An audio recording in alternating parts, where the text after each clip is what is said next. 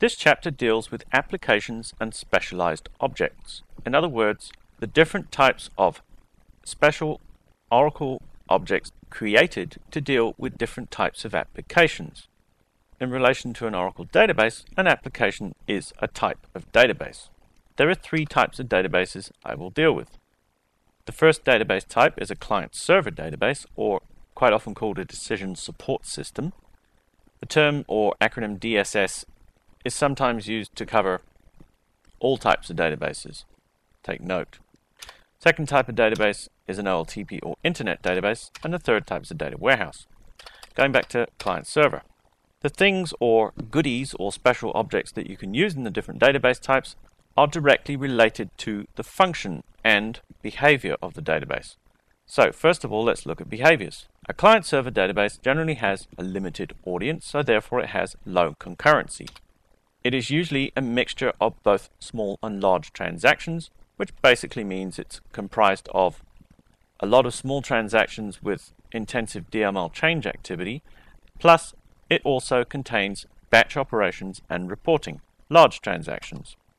What you can do with a client-server database is to use dedicated server connections. An OLTP database, on the other hand, services the Internet, so it has an extremely large audience and therefore requirements for very high concurrency. What do we mean by high concurrency? We mean that lots and lots and lots and lots of users are accessing that OLTP database all at the same time. A client-server environment is effectively, for instance, within a single company. That company could consist of 10 people or even 50,000 people. So you could have between 10 and 50,000 concurrent connections. 50,000 is quite a lot. Dedicated connections generally only service at the most about 1,000 users at the same time, while in that case you could actually use web and application servers. The difference between a client server and an OLTP database, well, the differences are actually twofold. The first is that the number of users potentially connecting to an Internet OLTP database is an enormous order of magnitude much larger than a client-server database. Think of something like eBay or eTrade or Yahoo.